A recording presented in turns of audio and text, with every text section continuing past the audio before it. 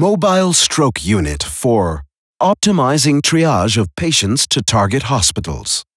The Mobile Stroke Unit was invented at the Department of Neurology, Saarland University, Germany, and went into service in 2008.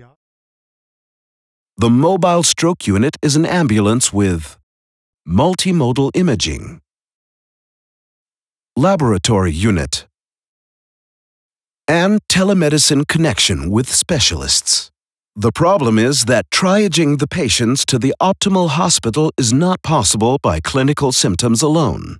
The question is where to transfer the stroke patient: to a comprehensive center with thrombectomy service or primary stroke center without. Different patients need different hospitals. First case. A forest worker has a stroke.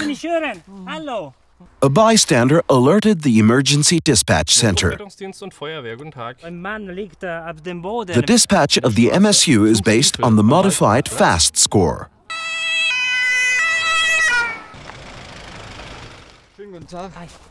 Neurological assessment by the MSU team. Multimodal imaging is performed in the ambulance at the emergency site. The diagnosis is no large vessel occlusion. Therefore, triage decision to the closest primary stroke center is made with direct admission to the hospital stroke unit. Second case. A mother collapses suddenly. Mama! Sag was. The daughter calls for help. Notruf. Frau Müller. Neurological assessment.